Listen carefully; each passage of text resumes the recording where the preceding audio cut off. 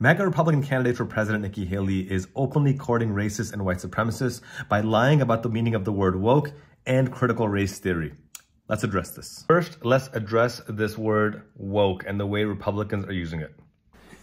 What would you have to say about the wokeism that's infiltrating the school systems?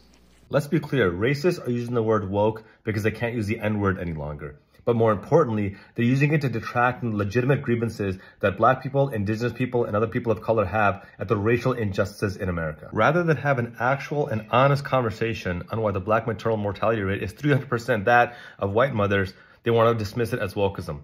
Rather than try to understand why Black and brown people are arrested at 6 to 9 times the rate of white people for the exact same crimes, they want to call it wokeism. Rather than have an honest conversation on why Black and brown majority schools receive $23 billion less in funding than white majority schools, they want to dismiss it as wokeism. And then after dismissing legitimate racial injustices as wokeism, MAGA Republicans do something even more sinister.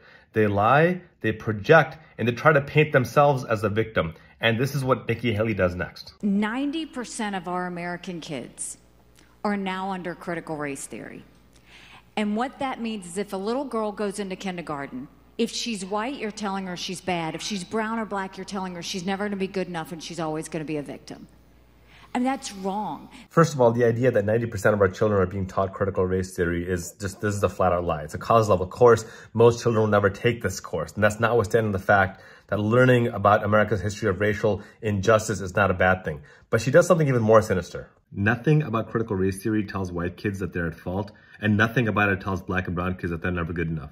This is MAGA projection of what they think in their own mind. And this is the MAGA attempt to avoid the actual systemic injustices, just 3 examples of which I gave earlier, to make it seem like if they simply wish away racism, it'll magically go away, as if the systemic injustices that exist now are there as a figment of our imagination and not as a legacy of slavery, genocide, and Jim Crow. The only reason MAGA Republicans refuse to teach or learn about America's history of systemic injustice and racism is because they want to perpetuate it in the future.